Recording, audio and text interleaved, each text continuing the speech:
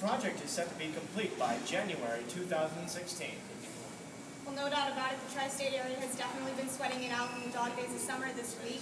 With the heat index climbing into the 90s, few community and parochial schools were released 2 hours early several days in a row.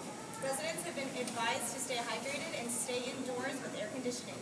For those without AC, you can head to the designated cooling centers such as the Carnegie Stout Public Library, and others have chosen to beat the heat with sweet treats from local ice cream parlors.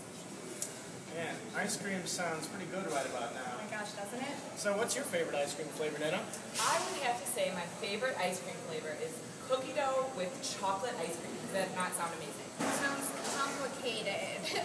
How about we get to some sports, guys? Oh yeah, well thank you, Sarah. Coming up after the break, the fall is going to be an exciting season for Duhok Athletics. And there are lots of new faces on the coaching staff. We'll be right back after this, live from the ACC.